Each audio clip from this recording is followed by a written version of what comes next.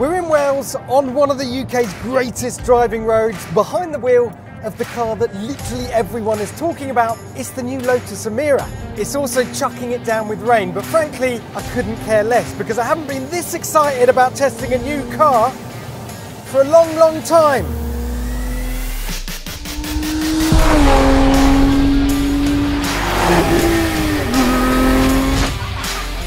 Just look at it.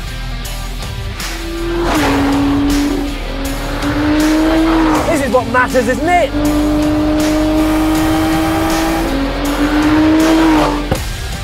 Job number one, done.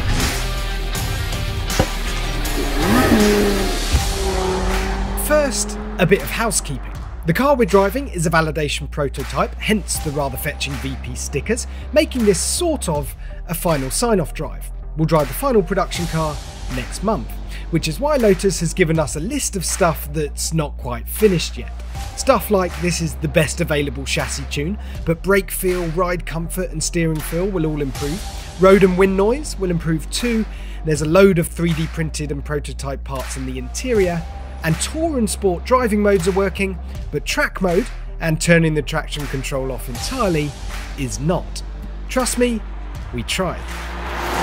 But look, that's just the engineers covering their back. Personally, I couldn't really care if the infotainment needs its final flash or some of these interior components aren't quite the final production grade, because we're here to drive this car. We're here to get under its skin, to get a feel for it on the road, and to find out, is the Lotus Emira as special as we all suspect? A word then on why we're so excited about this car. Firstly, the Elise and Xesion Evora are all dead, RIP, making this the last ever petrol-powered Lotus, and it has all the Lotusy bits we love, like a bonded aluminium chassis and hydraulic steering, although at 1.4 tonnes, it's not exactly a flyweight. But this is the car designed to bring Lotus kicking and screaming into the 21st century with proper comfort, usability and technology. It doesn't look bad either. More on that in a bit. More than anything though, the Emira feels like a moment to pause and reflect on cars like this. Analog combustion engine sports cars, because I'm telling you, they're not going to be around for very long. Certainly not with a Lotus badge on the bonnet, because this is, as I said, the last ever petrol-powered Lotus. The company is going all in on electric. Over the next 3 or 4 years, they're going to give us 2 electric SUVs, a 4-door electric saloon. They're even making an electric sports car co-developed with Alpine. So stuff like this needs to be savoured. All right, so what do we have here? We have the slightly softer touring suspension setup. You can get a sport setup, which is a bit firmer and more aggressive, but whichever one you go for, you've got passive dampers. You can't select the damper firmness on the move. You basically tick the box when you order the car, you make your bed, and then you have to sleep in it. And I like that. We've also got the less aggressively bolstered comfort seats, but we do have the driver's pack, which means we have a limited slip differential and the larger of the 2 engines. It's the familiar supercharged Toyota-sourced 3.5 litre V6 here with 400 horsepower, and we've also got the 6-speed manual gearbox. Now, you can get an automatic option in this car for about 1,800 quid, and there is going to be a whole second engine. Yes, AMG has donated its turbo 2-litre 4-cylinder nut job of an engine, and that will be the entry-level car. But, and I'm going to say this with some confidence, I'm pretty sure this is the combo you want to go for. Firstly, it's a Lotus, so you want a manual, and the gear shift quality here is really lovely. It feels nice and precise, it's nice and crisp as it moves around the gate, and it's only going to get crisper in the production car. And this engine, well, it's lovely. It's perhaps not as flamboyant as it has been in other Lotuses, but you've got that excellent throttle response, and when you dial on a few revs, it really starts to howl. Listen to that behind you, and on liftoff, you get lots of lovely little burps and hiccups on the overrun. It's a powertrain with soul. It's a powertrain with potency too. Lotus claims 0 to 60 miles an hour in 4.3 seconds and a top speed of 180 miles an hour. Not so long ago, that was proper supercar performance. These days, it's merely mildly spicy. Prices for the V6 First Edition start at around 76 grand, by the way, with the 60 grand entry-level model, that's the 4-cylinder, coming in 2023. But since when was a Lotus all about numbers and quantifiable data? Hethel's best have always been measured by the sensations you get through your feet and your bum and your fingertips on the steering wheel. And it's good news here. I'll start with the steering, well, the steering wheel specifically, because it's a bit of an odd shape. The centre of the wheel, where you got your airbag, isn't actually in the centre, it's down here at the bottom. Bit disconcerting when you first see it, but actually the reason they've done that is to create this nice big void at the top, so you get an excellent view of the digital instrument cluster behind it, so I'm going to let it pass. The steering itself, it's hydraulic.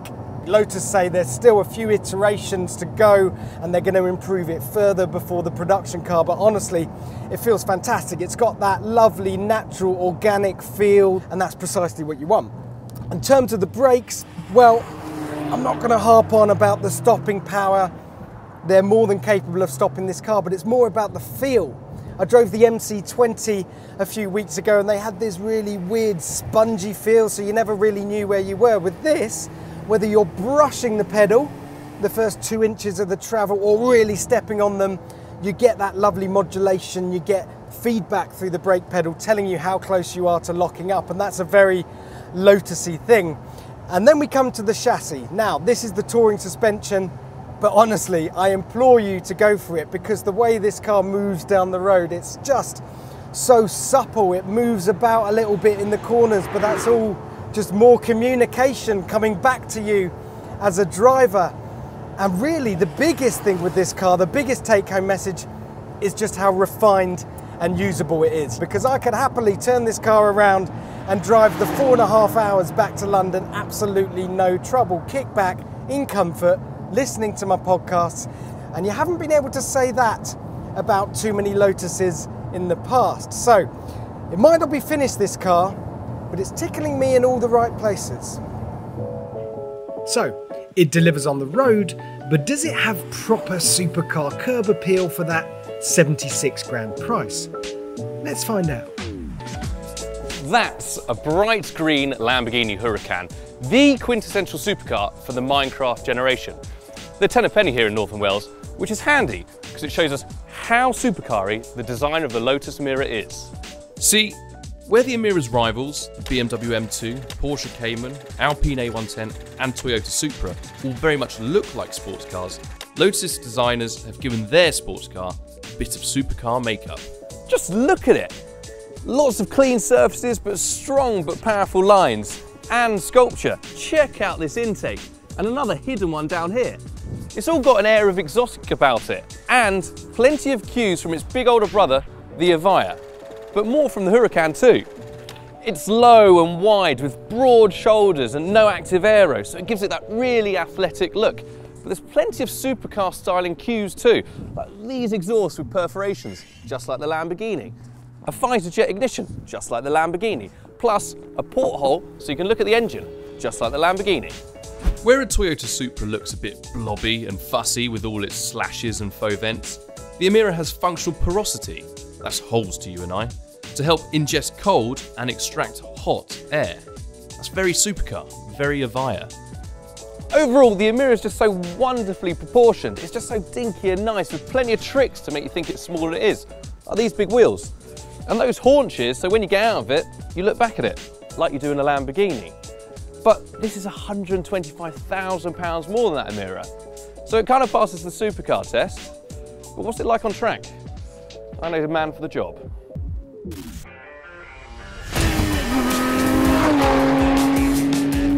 Yeehaw! Emira on track! This is where it counts, isn't it?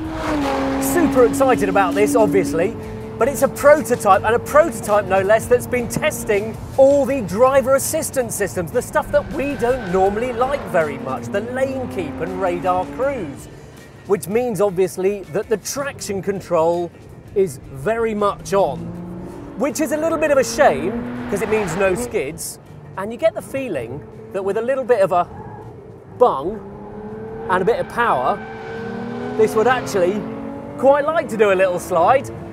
But a Lotus has never been about sliding, has it?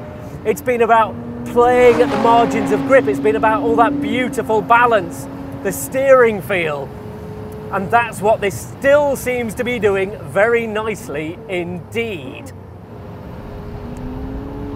So 2 questions this car needs to answer really is, how does it compare to the old Evora and Exige? And how does it compare to a Porsche Cayman? And the biggest difference for me, this is where it really stands apart from the older Lotuses, has nothing really to do with its track manners. It's how composed it feels, how refined and how good the NVH is. That's what's so impressive. There's no suspension noise, there's very little tyre noise that comes back through. And the chassis feels so rigid. And that's such an advance for Lotus. Right, I tell you what, let's back it off and just talk you through the car a little bit. So this one has a touring chassis. And the touring chassis is important because it's the one that matters most, if you like, is for Lotus. They do a sports chassis, and of course it's got different springs and dampers, it's got tougher anti-roll bars and different bushing in the suspension, different tunes, and you get a Michelin Pilot Sport Cup tyre with it. But it's really quite track focused. And the touring pack is the one that's designed to do all the road stuff and a little bit of track use. So it's the one that's designed for everything really. This is the one, the Emira, that has to do it all. And I'm really impressed with it. Look how well it manages its roll. Look, you just tuck it into a corner and it takes up a little bit of lean angle, but it just feels so deft. It doesn't feel heavy. And I think what they've done is quite clever, but they've made it wider, and the width enables them to contain all that roll more progressively. Because that engine looks high in the back of the car. I think that's probably deceptive because the supercharger is obviously sitting on top of the V6. Because it doesn't feel like the centre of gravity is high at all. It feels like it's really tucked down low. And it doesn't feel like a heavy car. It doesn't feel like Exige Light though. You are aware of that. And at the moment you can tell you haven't quite got the real steering finesse it will probably get in time. But it does feel good though. This uses a Goodyear Eagle F1 tyre, and that feels very together actually. It's got a little bit of understeer. It runs softer tyre pressures at the front, and it's a bit narrower just to keep that lovely steering feel. Right, hard on the brakes down into the chicane. And the brakes in this one, and in fact in all launch editions, I'll have a 2-piece system, so they're a lighter weight. They've got an aluminium hub and then an iron disc. And the entry-level versions, to get that cost down a little bit, to under 60 grand, will have a full iron 1-piece system. These are the standard seats, and I'd quite like, I think I'd be looking at a sports seat actually. They're not quite firm enough, they're not holding at the sides quite well enough for me. It's not super fast, but it's more than quick enough. I think it's because the supercharger obviously is so progressive all the way across the range that it's probably quite deceptive how fast you're accelerating. For a car that Lotus say is, well, depending on which parts they're talking about, between 80 and 95% finished, this feels really, really ready and really, really good. So this or a Cayman GTS 4 litre? I mean, that's a really tough one because that Cayman is so, so good and probably more easily recommendable than this. But just in terms of all this quality and how easy it is to drive, that's a game changer for Lotus, and it makes this the most significant car Lotus has built since the Elise. Which means the only thing left to find out is how practical it is.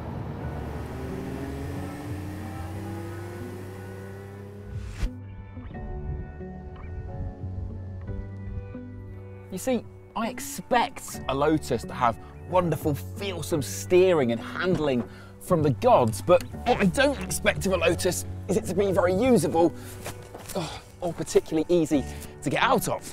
And I speak from experience because I actually used to own an Elise. I loved it. The only reason I sold it in the end was because I got bored of it breaking down. So what I'm more interested to see is not to go for a play on the track, but to see if Lotus has started to sweat the small stuff. For example, in the new Lotus, do you have to choose between taking a passenger or your luggage? Right, open the boot, and in it goes with just enough space left over for a rucksack. Right, job number 1 done. Let's get inside.